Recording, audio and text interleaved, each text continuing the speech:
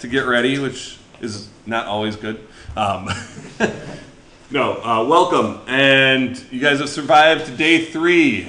And it looks like almost everybody has made it back. So I don't think we lost anybody last night.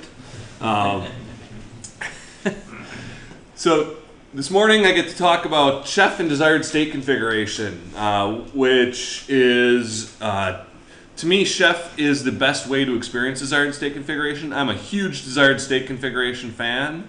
I like the idea so much. I deployed the first version of that into production, the beta versions of it, and got to kick the tires that way.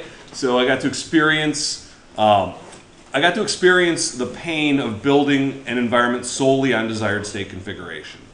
Now, when I say pain, I mean pain. It hurt, but we have pain in any software projects, right?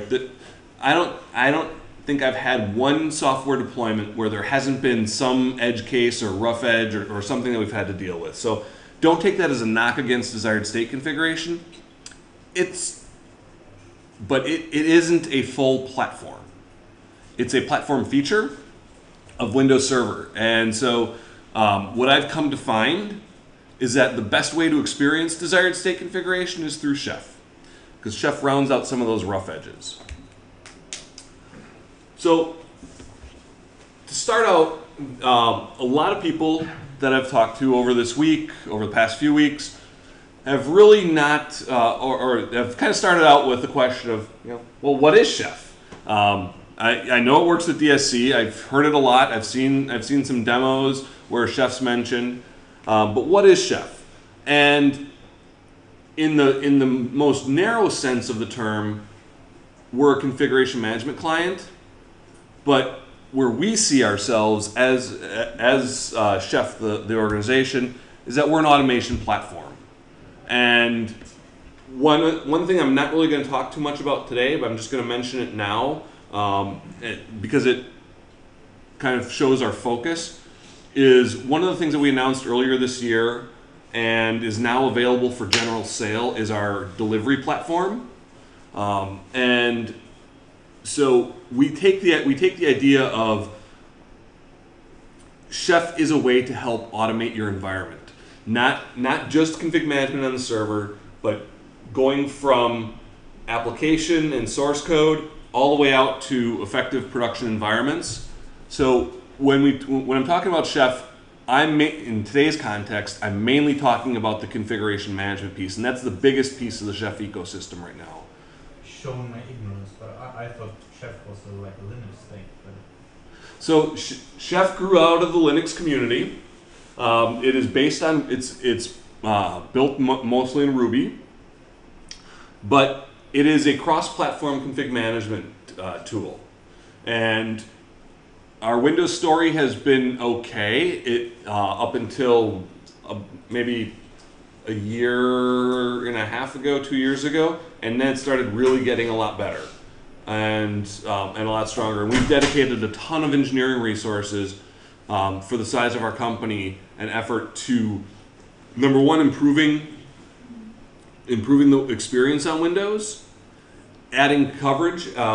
When desired state configuration was announced at TechEd a few years back, Chef was one of the first ones to kind of step up and say, hey, yes, we want to integrate with this because we think this is a great idea. We've got our CTO announcing on Twitter, like, DSC is one of the most forward-thinking things that any operating system vendor has ever done. And so Chef fully wants to be and does participate in the Windows ecosystem and community. We have a preview of Chef running on Nano Server, and when Nano Server ships, we will have a Chef client that will support that. That's one of our efforts. This engineering efforts this fall is as Nano Server develops, we're building Chef client to support that. And so we definitely fully participate in the Windows ecosystem, not just through DSC, but DSC is a core component of our forward growth. So that kind of leads into, so whenever I refer to Chef now, I'm primarily going to be referring to Chef Client, which is the configuration management portion of Chef. That's what runs on a server and takes it into that desired state. It goes from some unknown state to a desired state. So the first step in a Chef run is you start with a policy, a run list.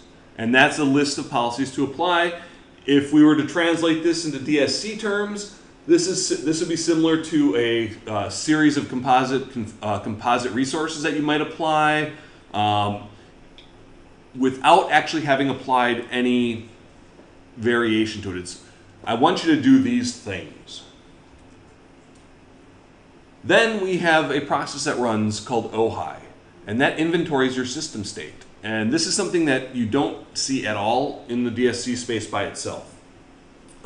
What this will do is it'll take a look at a lot of hardware. It will take a look at software that's installed. It will tell you the PowerShell versions installed, some other programming languages. There's just a ton of information that you get back. And that information is all part of what Chef considers the node object.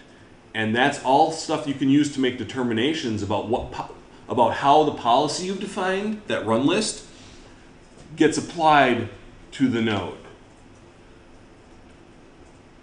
Then we build a resource collection. So basically these policies define recipes that live in cookbooks. You can think of recipes as a configuration script and cookbooks as PowerShell modules. That's kind of rough analogs there. So we build a resource collection. So in desired state configuration terms, that's when we run our configuration script and generate our MOF document. Well, in Chef Client land, we do that dynamically on the client. So in desired state configuration, we would have some build process that would generate our MOF documents, stage them out to a pull server, or build process generates some MOF documents and pushes them out to nodes. In Chef, you get that top level policy list, and then the client will do that, say, MOF generation kind of in memory, and we call that a resource collection.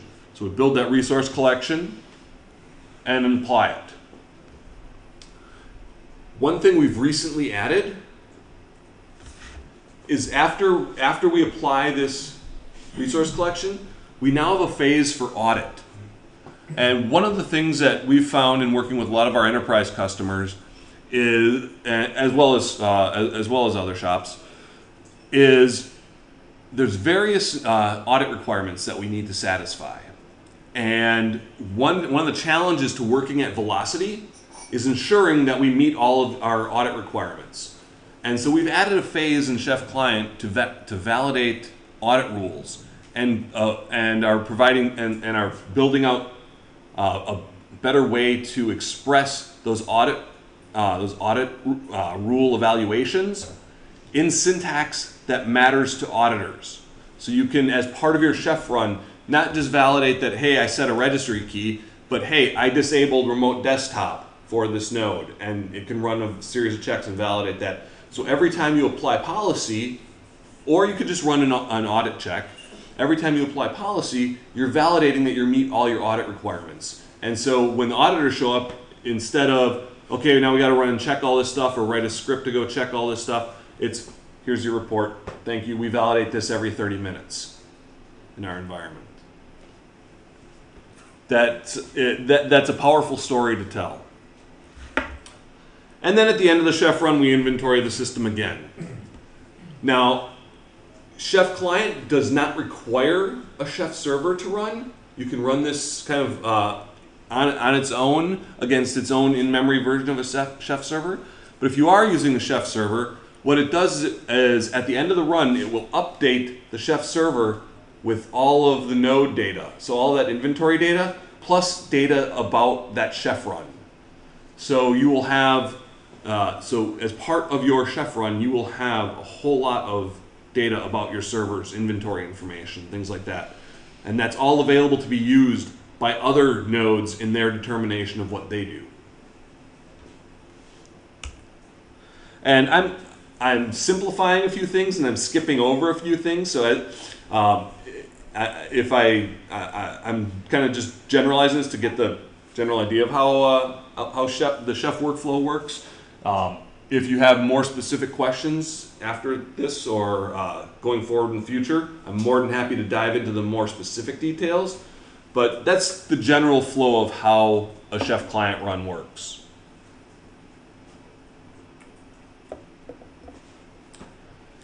So how do DSC and Chef work together? And don't worry, I have a bunch of slides, but there is some demo. So how do Chef and DSC work together? Well, about a year ago, we introduced DSC script resource. And what that allows you to do, and that works WMF4 and above, and it allows you to create a configuration, just like you would in desired state configuration by itself, and embed that inside of your DSC, embed that inside of your Chef recipe.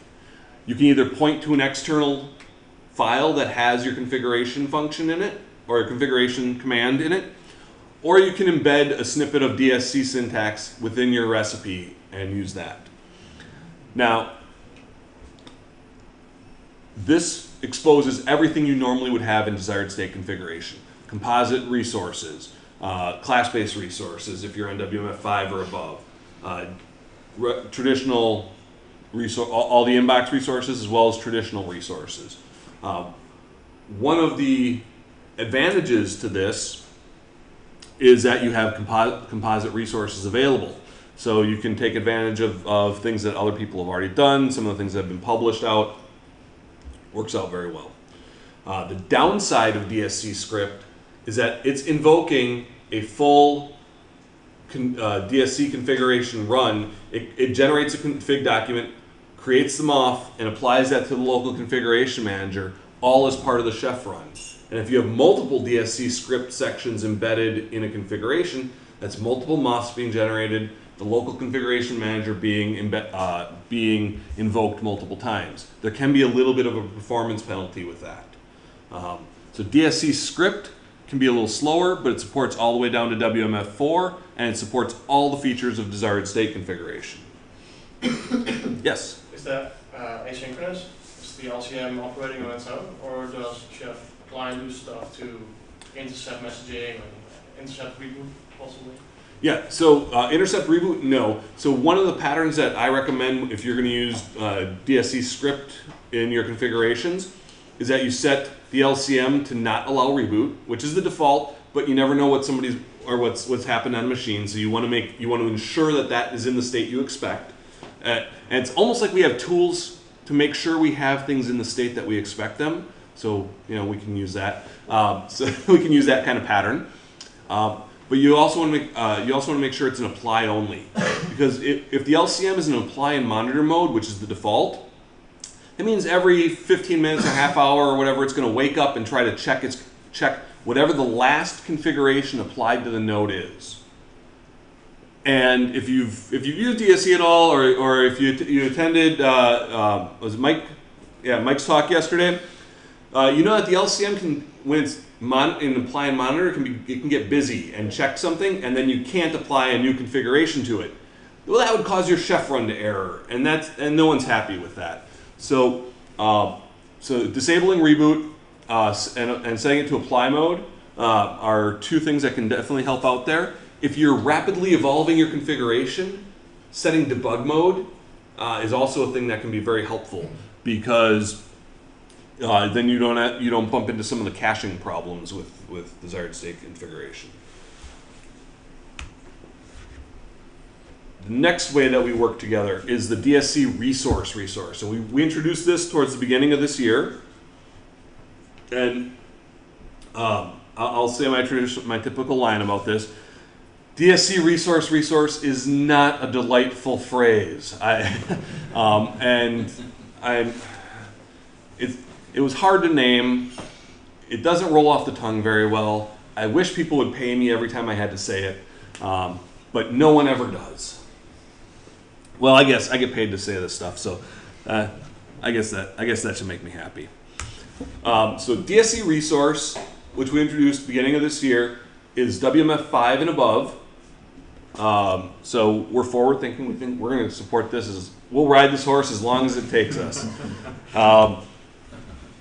In order to use DSC resource, we take advantage of a new commandlet in WMF5, invoke DSC resource. And as things stand in the production preview today, the LCM, the local configuration manager, must have a refresh mode of disabled. And so it basically just turns the LCM into an API that we can call. And invoke DSC resource allows you to individually call the test, set, and get methods under your own control. So with DSC script, we're running that DSC script synchronously. We're parsing we're doing the -wait and -verbose. So we're getting the verbose output, and then we're parsing that to figure out what resources changed, what didn't, so we can accurately reflect what resources changed in your chef run. With invoke DSC resource, we have a much finer grained control. We can individually call test and set methods. We can then and get back a response so we can individually update things. It's also much more performant than creating a whole configuration, applying it to the LCM, letting the LCM go through and do all its stuff to return back results to us. Now, as things stand, and things could change either on Microsoft's side or on ours, as things stand today, you cannot use DSC script and DSC resource on the same machine without changing the LCM state between them. And if you go into that and you're trying to change the LCM state back and forth, you're embarking on the path to madness. And I will not pay your bar bills if you try to do this. So, downside. Invoke DSC resource does not know anything about composite resources, so you cannot use those with invoke DSC resource. Don't love that. I would love that if we could use composite resources via invoke DSC resource, but we cannot. So, to quick sum up, benefits: much more performant, gives chef finer control, and so it's more accurate. Downside, no composite resources, cannot mix it with DSC script, and it's WMF5 or above.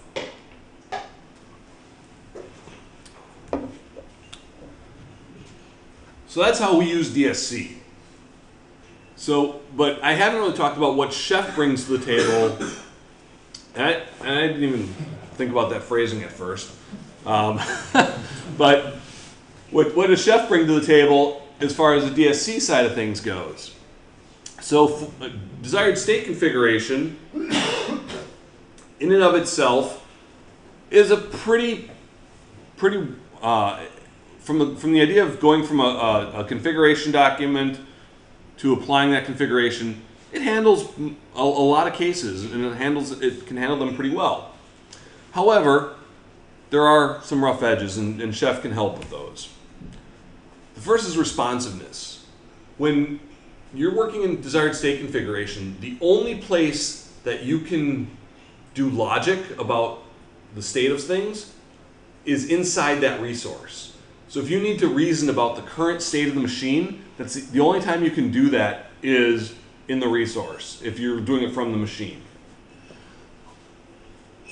The typical pattern in desired state configuration is I have my single source of truth where my configuration script is. I generate configuration documents based on configuration data and my configuration command. And then we stage these MOF documents out to the poll server. That MOF document is all of the resources that are going to be applied. But there's no conditional logic inside that MOF document. So chef allows you to, because chef builds that resource collection actively every time it runs on the client, you can take advantage of things that are happening on that client at that time. You can take a look at what roles and things are applied to it. You can take account of the system state information, like what subnet it's on, or if it needs to make the determination as far as what thing to connect to, or if take the example of, hey, we had to run jet stress and now we're going to go run other stuff. We could put a conditional in place that our jet stress test for our Exchange servers is only going to happen if we've not validated that, and we could set a node attribute saying, hey, this is validated, so we just skip this every single time. It can be part of our one policy. We don't have to do that in a separate phase, but it'll get skipped every time once that state's been validated.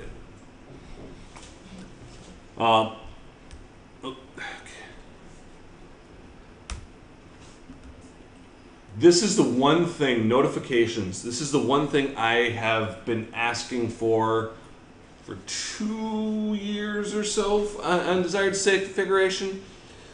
This goes back to kind of responsiveness, but one of the core concepts in config management is that resources have the ability to talk to each other or pass messages around. And so in desired state configuration, again, the only place that we can do logic and determine things is inside the resource logic itself.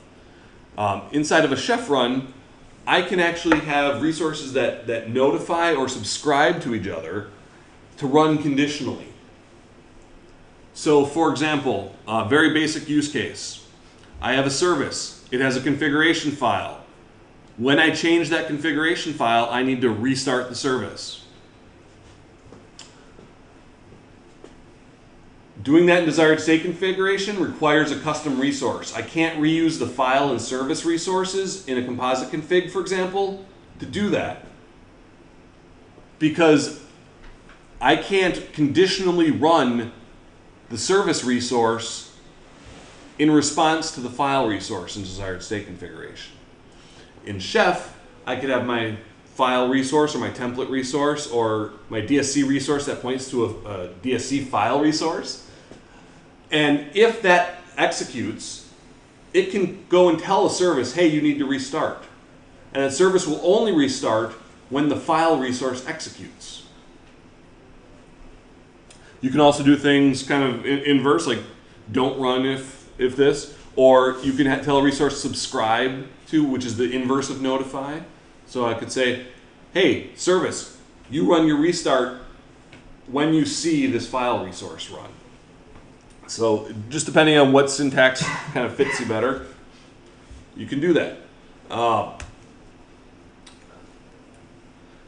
Then we get down to environmental data. This is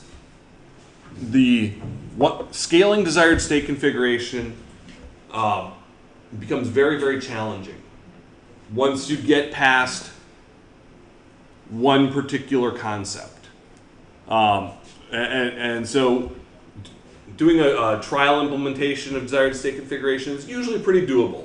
It's when you need to scale it out to multiple machine types, for example, or multiple data centers. Once you start introducing more variables into your configuration management platform, it becomes very, very difficult to scale out desired state configuration because there's no tooling around it.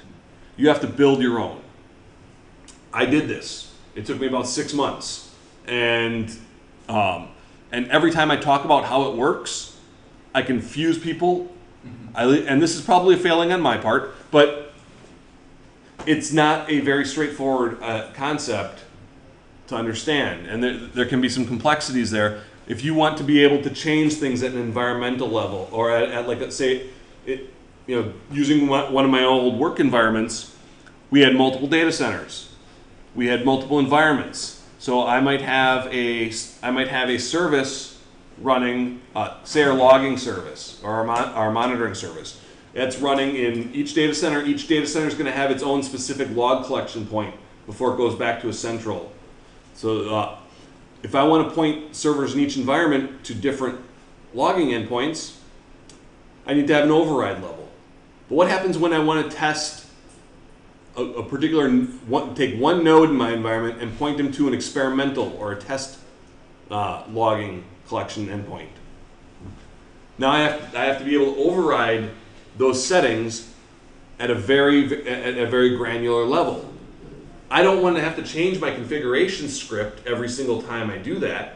So I need to have a method to go from my config data, which has no implicit structure other than there needs to be this all nodes array in it, to figuring out how I'm going to bring that back down into my configuration script. So Chef deals with this through a couple of ways. We have the concept of roles, environments, and data bags. And these are just buckets that you can put things in. So roles allow you to run lists so you might have like a base server role that has all your common stuff. You might have a web server role that has your IIS specific settings. You might have a role designed for an application that's going to provide that application specific settings. But it gives you a specific bucket and place to put that, as well as an API of how to use it. Environments allow you to specify data that is going to be available to any node that's in that environment. So I could say everything in my dev environment knows what my dev SQL Server connection string is. I could say that everything in maybe I have an environment for AWS, and everything that's in AWS is going to get certain information. Everything that's in Azure is going to get other information. The other, like I might have Azure Dev and AWS Prod or whatever, but in environments you can specify data to go down to these things as well. The other benefit that environments provide is the ability to version the policies that are going to go out to a node. So in an environment, I can say this cookbook has to be version X, or it can be version X dot whatever. It could be X.1, X.2, X.3. I could put version constraints on a particular environment. So I can say production is always going to have version 1.1.2 in production. And regardless of what versions I push up to my Chef server, I will only get 1.1.2 in my production environment. That means in my dev environment, I might have looser restrictions. I might say anything greater than 1.1.2 can be in dev, or anything less than version 2 can be in dev. And so I can iterate and make changes in my dev environment, which will never impact my production environment until I change that production environment to allow that version constraint. That can be a very powerful concept. Then we have data bags. Sometimes you have data that's not particularly associated to a role or an environment. It just doesn't fit into some other category. And so these are just kind of general data storage categories. Anybody ever play Dungeons and Dragons? All right, I've got a couple of folks. And everyone else who wouldn't admit it. The name data bag actually comes from the Dungeons and Dragons game. There was a common item that people, a common magical item that people would come across called a bag of holding, which is a small bag that it would hold anything you could possibly put into it. And that's the same concept. You just have this structure, and it will hold whatever you shove in there. And so, that can be then retrieved by just about any node you want. So you might have pointers to particular application versions, or this is a common place that you'll put encrypted data. So there's the concept of encrypted data bags, or there's a product called Chef Vault, which helps you stash encrypted data inside of a data bag that can only be decrypted on the appropriate clients. And then very recently, we've introduced the concept of policy files. And policy files are similar to, they're basically like a combination of roles and environments that you can version. And it allows you to kind of get some of the best of both worlds. Policy files are pretty new, and so I don't have a ton of hands-on experience with them myself, but they seem to address some of the concerns. The fact roles and environments are not versioned, and policy files can be. So that addresses one of the concerns for people there. It also acts as a dependency resolution tool. So when you generate your policy, you can find all of the various versions of things that your configuration management depends on. The last thing that I think Chef kind of brings to the table is an ecosystem of tools. And we have testing tools, stuff for dealing with cloud API wrappers, dependency resolution tools.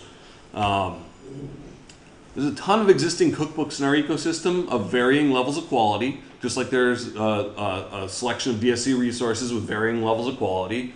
The X Exchange stuff, I've heard really good things about. The web administration module, X Web Administration, not so much.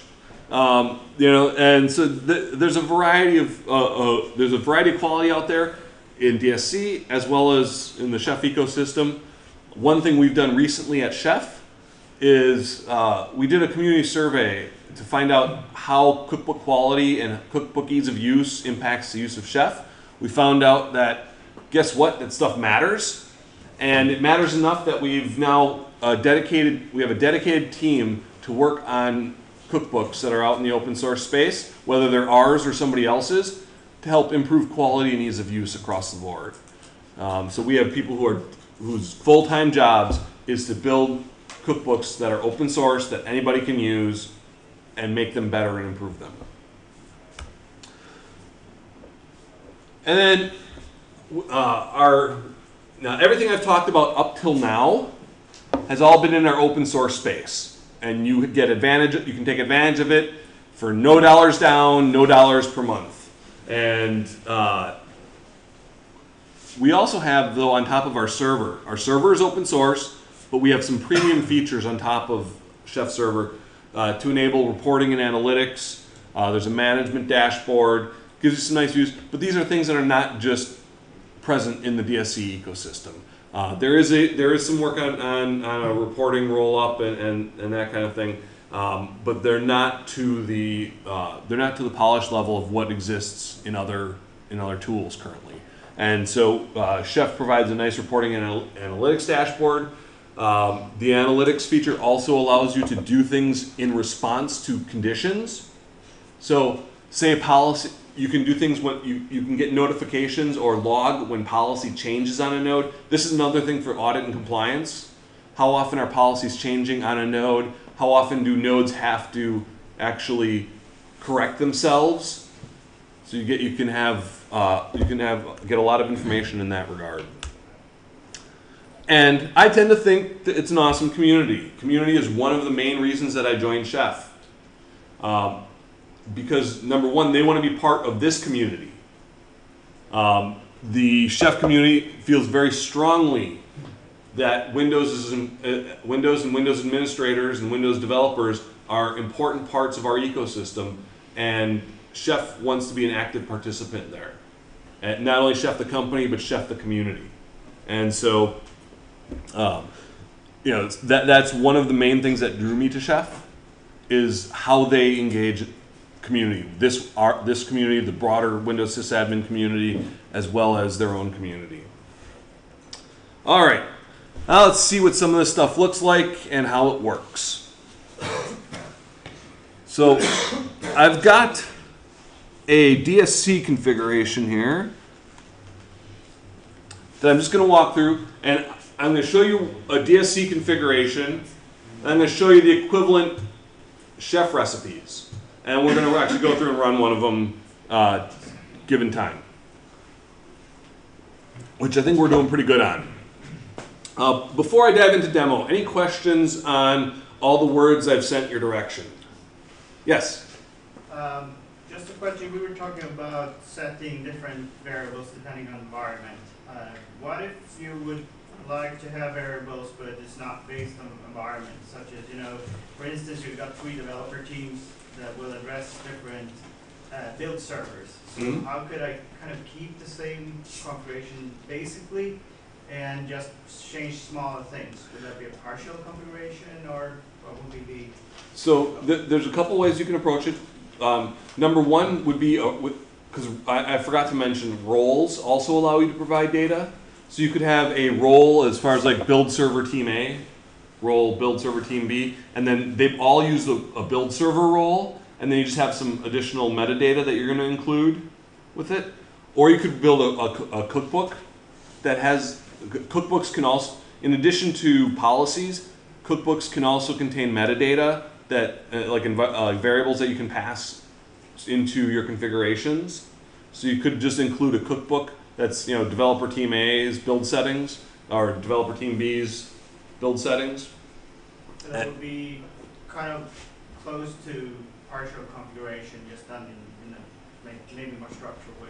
No, partial configurations are the wrong solution to a problem for the most part. If you are thinking about using partial configurations, you are probably solving the problem in the wrong place. Partial configurations and desired state configuration. And let me. There's a lot of similar terms here, so let me try to be very, very explicit about the words I'm going to use. There are composite resources, which are configuration commands that get embedded in another configuration. Partial configurations are a new feature in WMF5, which allow you to ship a configuration section to a node, and then the node will take all of the partials that are sent there and build one big MOF to apply to the system. Okay, so are you mainly referring to partial configuration, actual partial configurations, or composite resources?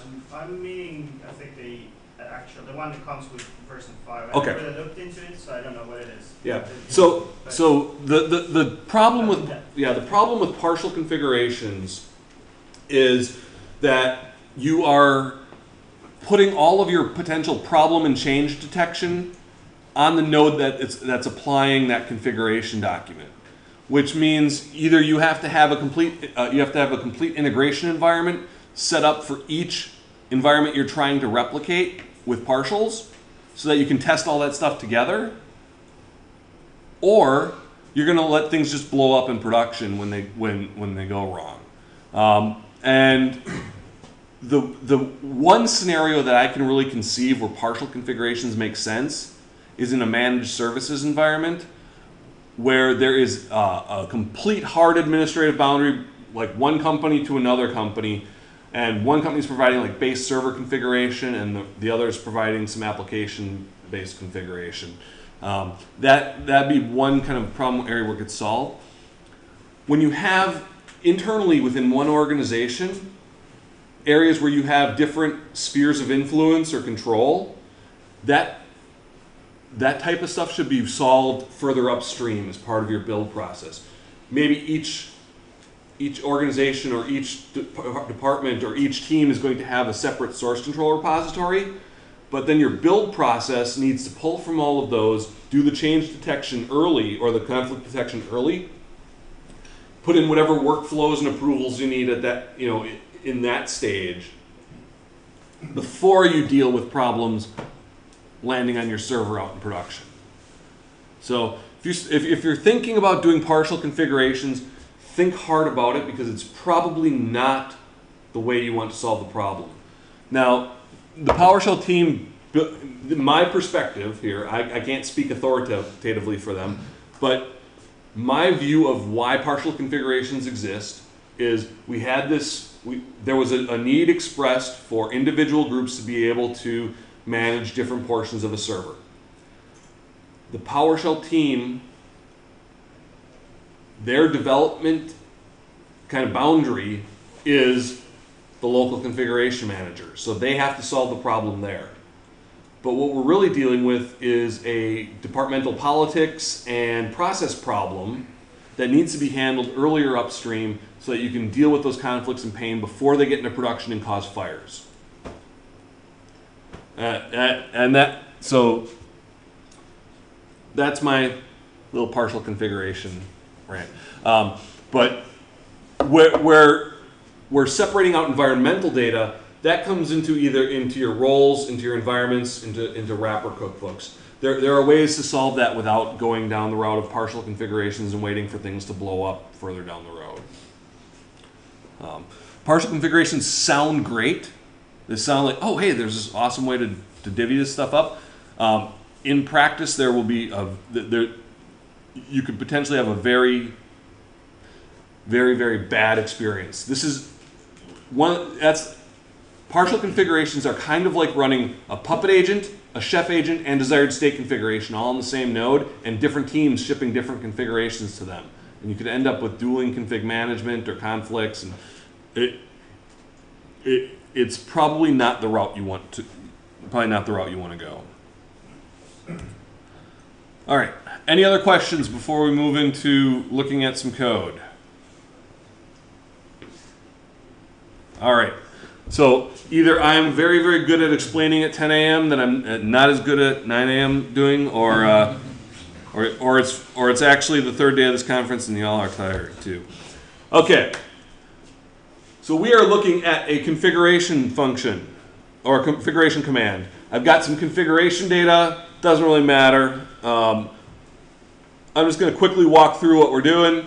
I have a module that I built for ChefConf that was really, it was X web administration mod or the C web administration module with some tweaks because to make a separate binding, a web binding resource. And I got rid of the X stuff because it's stupid. X and C stuff, not just X, but it solved the problem at a point in time. It doesn't need to exist anymore. So, based on the nodes, the node metadata that I'm providing, I'm going to stand up IIS, make sure the web server is running, shut down the default website, and based on information in my config data, I'm going to stand up some websites, some web pools and bindings, and throw down some content in an index.html for each of those sites. It's not super important what this does, but we just want to look kind of at the structure, how it looks. We got some some string interpolation happening. We've got a number of different resources, and we have some configuration data. So, if I would move this into a chef cookbook, in my chef cookbook, this is where I have an attributes file. I have an attributes folder in my cookbook, and in it I can put files that contain metadata. And this is where we put default data that our cookbook would use, and that can be overridden by environments, by other cookbooks, by roles. And there's a whole hierarchy, order of precedence thing, which we don't really need to get into too much at this stage. But here I get to segment out some of my site data.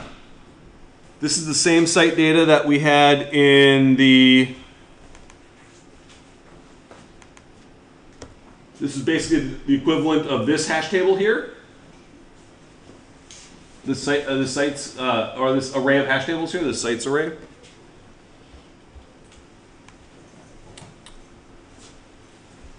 And the syntax, it's Ruby, but it looks very similar to PowerShell. I'm indexing into a hash table here, and I have a hash table. And the one big difference, instead of just equals greater than sign, or a hash rocket. There's some fun words in the Chef and Ruby ecosystem.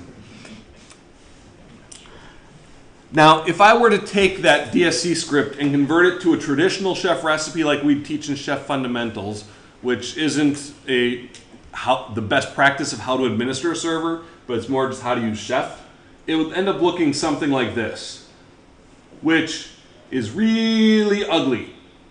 You got this big block of PowerShell kind of all hunked in here, and it's very difficult to follow. It's not as nice and clean as looking at, to understand what's going on, as looking at the DSC configuration. So I can clean it up some with DSC script. So DSC script allows me to take a chunk of desired state configuration and slap it into my chef recipe, and things are happy. I can still use my chef metadata to drive new DSC script configuration. This is where that dynamicism can kind of come in.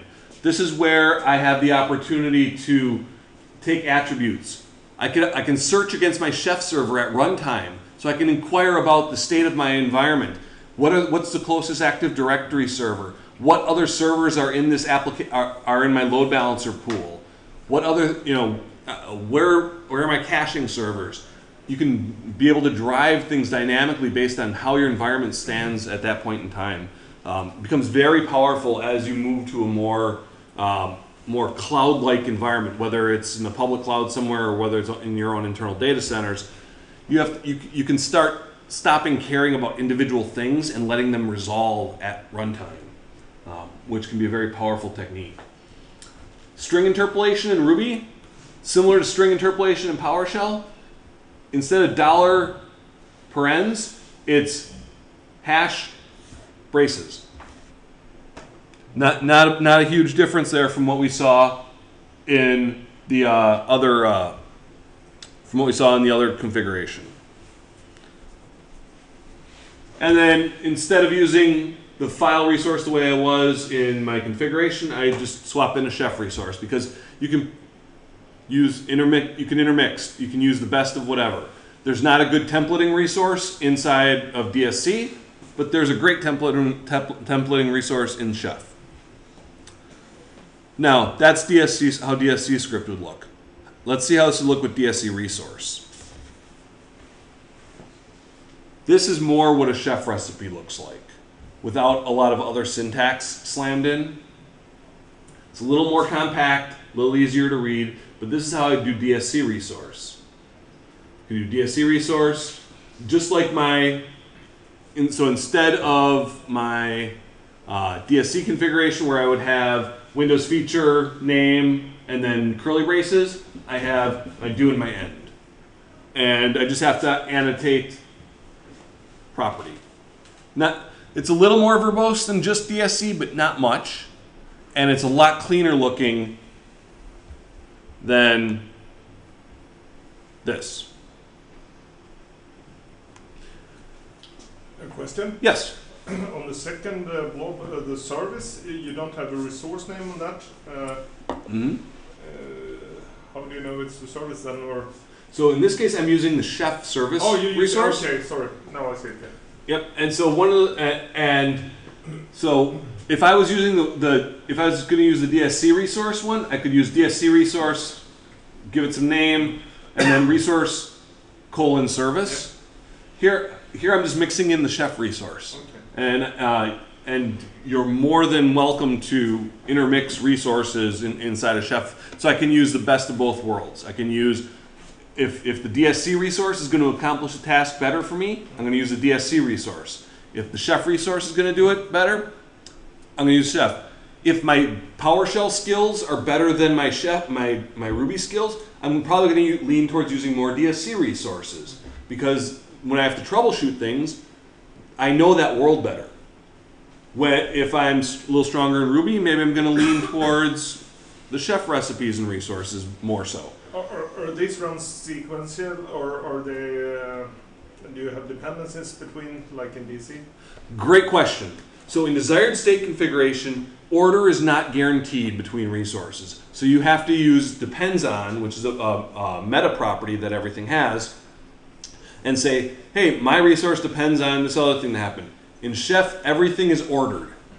So to me, this is kind of the principle of least surprise, where I declared it first, it's going to happen first.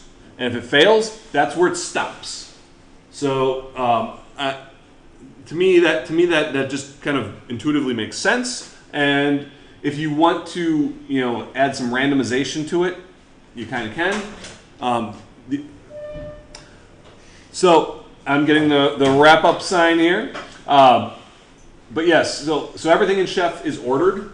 So the order in which they're declared is the order in which they're going to happen. You don't actually have to implicitly say depends on. You can inject other things into the order, but you have to work to do that versus working to get a specific order of what you wanted. So this then would be the remainder of the recipe. And then here I've noted, so there's that notification stuff I mentioned. At the very bottom here, I'm saying, if I update my template, I need you to restart my website or restart my web service. Not necessarily what you have to do, but this is just an example to show that notifies can be used from that and how notifies looks. So unfortunately, I'm about out of time, but if you want to see this actually occurring, there's a video from ChefConf where I run this exact same demo along with Damien. And of course, now on this recording, I'm going to blank on the last name. But Microsoft evangelist, technical evangelist, who he and I did a joint session at ChefConf where we went through this exact demo. And more than happy to sit there, or I'm happy to talk to you afterwards. But thank you guys very much for your time and questions, and enjoy the remaining couple sessions of the show.